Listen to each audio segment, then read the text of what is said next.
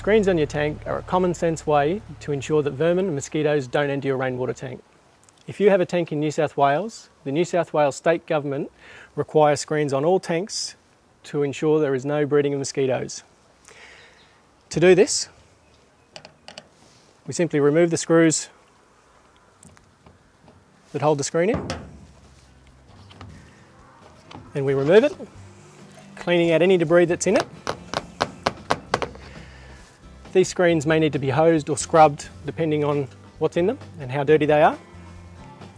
At this point we need to ensure that there are no rips and tears in the screen anywhere. It's all in good condition that would let any vermin in. We then reinstall the screen, put all the screws back in and make sure it's fastened tightly. If the screen here is not cleaned regularly, the water out of the stormwater pipe overflows, causing a nuisance for not only you, but your neighbours as well. Remember, when cleaning these screens, you're working at heights, so make sure you follow the safe work practices of working at heights.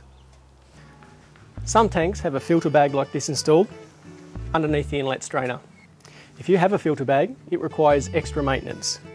If this bag is blocked with fine debris or algae, the water that flows into your tank can't escape out through the bag quick enough and your tank will overflow out through the inlet strainer. So we need to make sure that we wash this bag regularly to keep it maintained.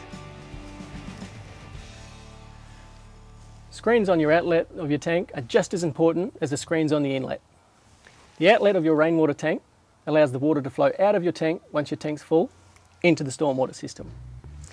If you have a fixed style screen on the outlet to your rainwater tank in the pit, you need to ensure that the screen is not blocked with debris to allow the water to flow through clearly. If you have a flap style screen, we need to make sure that the screen doesn't jam open, allowing vermin to enter the tank.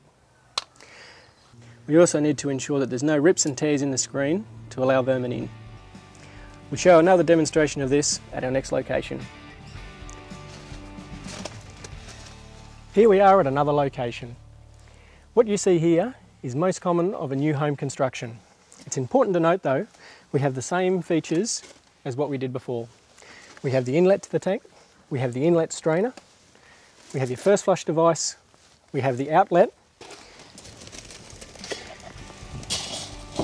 and the outlet valve. And that's pretty much inlet and outlet screen maintenance.